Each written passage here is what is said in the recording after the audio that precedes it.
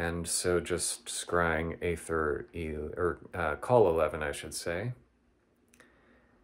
And the angels are once again showing me a tube, and this tube is connecting end to end and making a circle, which itself is now rotating about into a sphere. And they're showing that this is happening in 4 dimensions, 5, etc. So we have a real rolling up now of the 3 previous elements, as well as the element of fire within this n-dimensional hypersphere. And there's once again a big outpouring. So it's almost as if, again, there's this shooting up from the very center of a funnel-like part or moment, and a toroidal-like structure that is sort of coming in on itself and then coming back up. Like you might see with certain magnets and a magnetic field about it. So this is of interest, and I'm just sensing right now it's really just a combination and an unfolding of all of the different elements together at one, working in simultaneity with each other.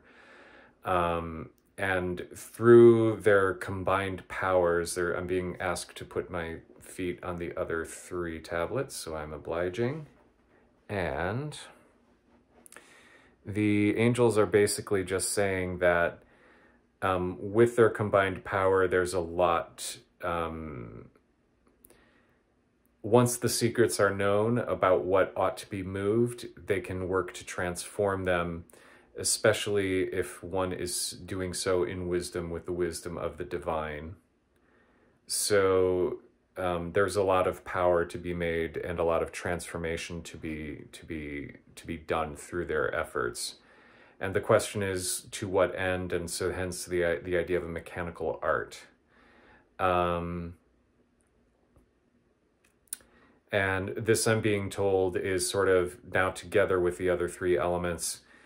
Fire has a means to ground, has a means to connect, and really it's almost like, you know, a collective will can be whispered into reality, almost as if a precipitate is coming out of a solution.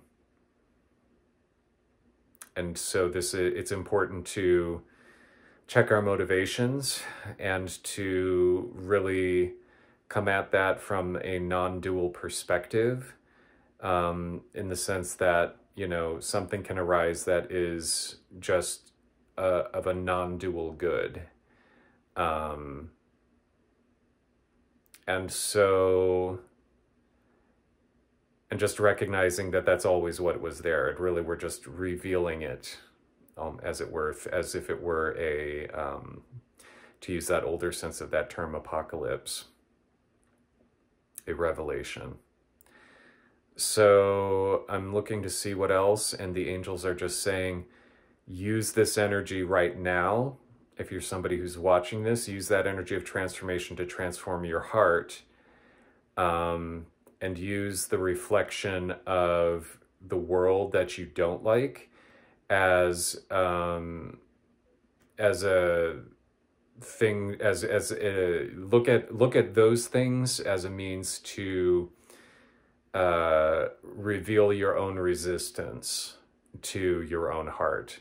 And once you can see that, when you see how you are resisting your own heart, you can start to learn to let that go, and you can begin doing that, and taking the time, such time as it takes to get that done, and learning the practice and getting that done. But that's kind of the message that the angels have here in this vision. And they're just sort of like clearing me out from sort of the crown chakra down. And again, as I continue this work, it seems that there's a lot of subtle body work going on through here. So it's very rich, very beautiful, and I'm very grateful, and thus ends the vision.